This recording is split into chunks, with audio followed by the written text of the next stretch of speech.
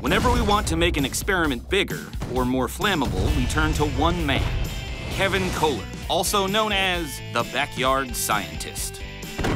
He's made a name for himself on the internet conducting crazy experiments right in his backyard. If anyone is adventurous enough to build a bigger mousetrap, it's him.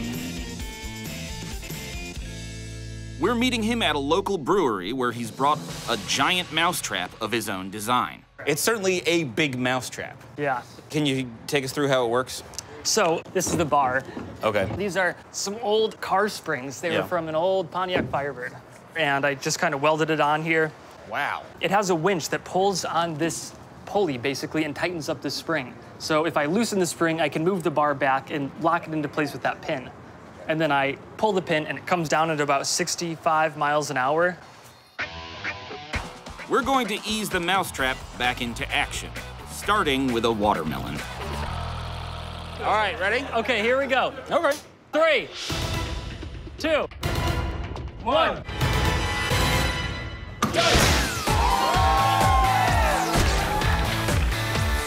That was awesome. It takes as much as 320 pounds of force to crush a watermelon. And Kevin Kohler's mousetrap delivers. How's it taste? I know, right? Nice. One thing we can definitively say is that Kevin Kohler defeated the watermelon today. Yeah. Good job, Kevin. Thanks, guys.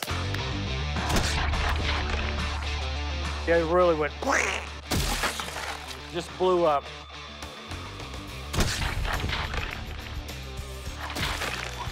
The science behind the mousetrap mechanism is when you wind up the springs, you're storing potential energy in there. You're pulling them past their equilibrium point.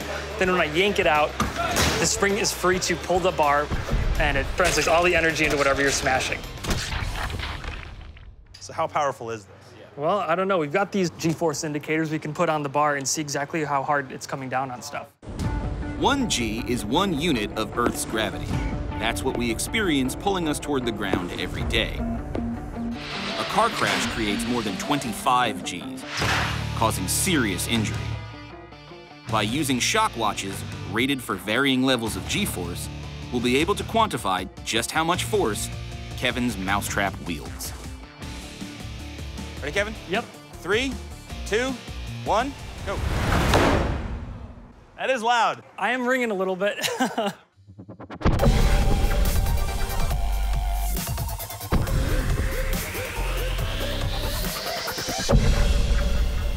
So they're all red. What does that mean? They are all broken, even the 25 G one, which means it would be lethal for a sustained blow. Oh, my goodness. All right, so it works. Yeah, it works.